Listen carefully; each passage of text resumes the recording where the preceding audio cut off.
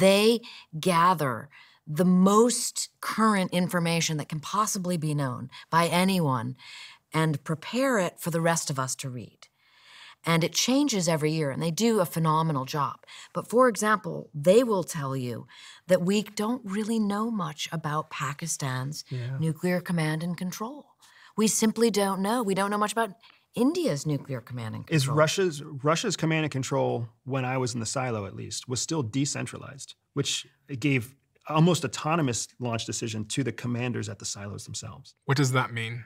So in the United States, it takes a validated order to clear a computer system before the controlling officers can launch the system. So the president has got to say launch, and then... And then he gives an actual validation code that gets carried in the nuclear notebook.